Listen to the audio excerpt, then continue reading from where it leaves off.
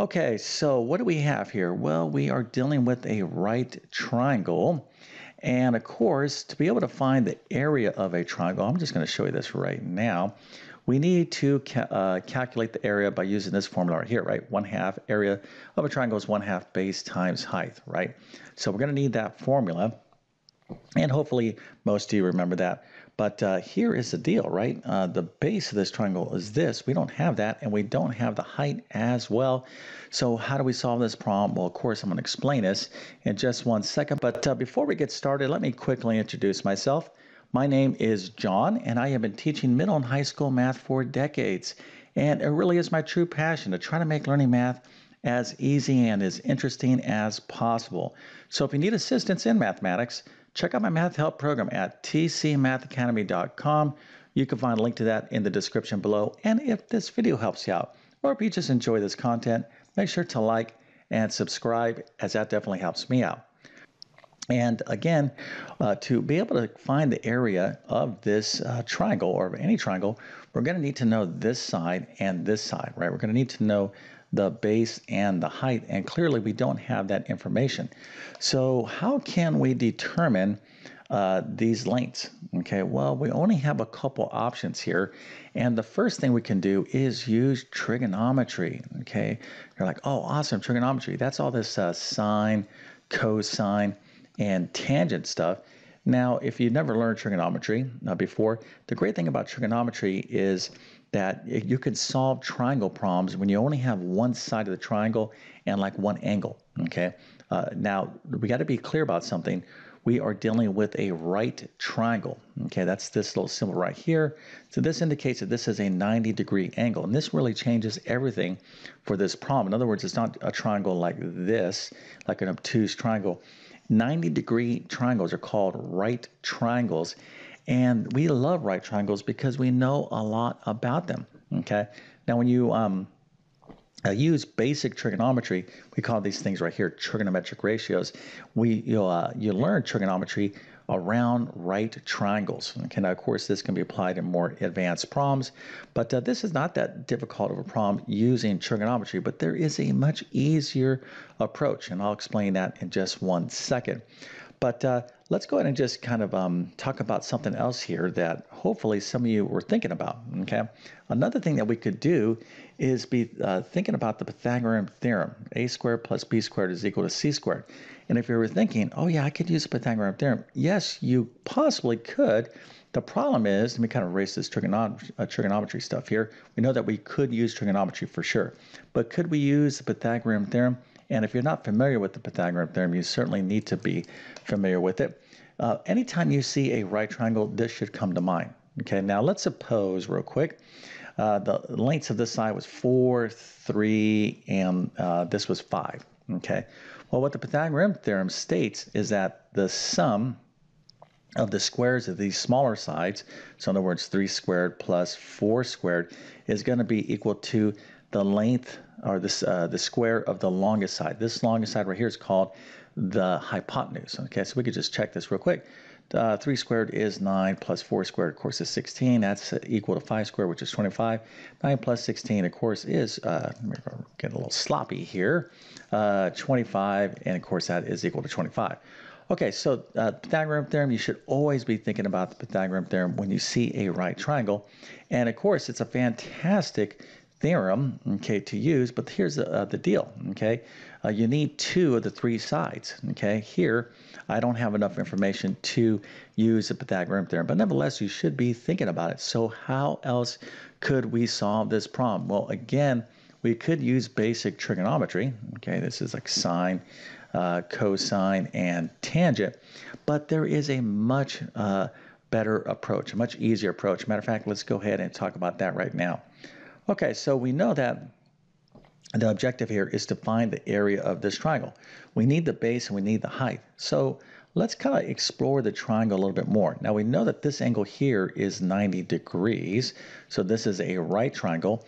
And this angle is 30 degrees. Remember, the sum total of all the angles in a triangle is 180 degrees. So if this is 90, this is 30, this has to be 60. So what we're dealing with here, I'll kind of erase this for a second, is a special type of triangle. This is what we call a 30, 60, 90 degree special right triangle. And it is special, and you're going to see why in a second. So you want to remember this. This is an extremely important type of right triangle. There is another very special triangle that you want to know. That's a 45, 45, 90. We're not going to talk about that particular triangle in this video. But anytime you see a 30, 60, 90 degree right triangle, and of course, by definition, this is a right triangle, alarm bells should go off. You're like, oh, this is going to be easy. And I'm going to show you why. Because we can apply a relationship to solve for the lengths of the sides of a 30, 60, 90 degree right triangle. And this triangle is tremendously important in geometry and particularly trigonometry. Okay, it's not that difficult to understand. And let me go ahead and just show you intuitively how this works. Okay, now I can give you like a formula, but I'm just going to make this nice and easy for you. Okay, so let's take a look at a 30, 60, 90 degree special right triangle. Now, if you look at the sides, the longest side of a right triangle, again, is the hypotenuse, right? So we talked about that. And then we have these two medium sides. Now if you look here, here is the smallest, most acute angle. It's 30 degrees. This angle here would be 60. So this angle is the shortest. I'm sorry, this side is the shortest. Then we have the medium side. Then we have the longest side, the hypotenuse. So here is how the relationships between the sides of a 30, 60, 90 degree special right triangle works. It's super easy.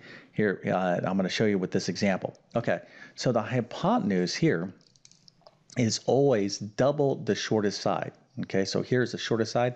It's 1, so the hypotenuse is always double the shortest side. I mean, that is so easy. We're like, wow, okay. Now, the medium side is always the square root of 3 times whatever the shortest side is. So in this case, it's going to be 1 times the square root of 3, and we are done. Okay. Now, a lot of you are saying, "Oh my God, Mr. YouTube Math Man, I can definitely use this to make my life easier to solve this problem." Well, you absolutely can, right? We don't need to get into all that trigonometry and all that kind of good stuff, although that is great. But let me go ahead and show you another example here, okay, just so you totally understand. Okay, so here's the shortest side. Okay, the hypotenuse is going to be double the shortest side. So it's just 3 times 2. That is the long side. And the medium side is going to be whatever this side is, 3 times, it's always the square root of 3. So there you go.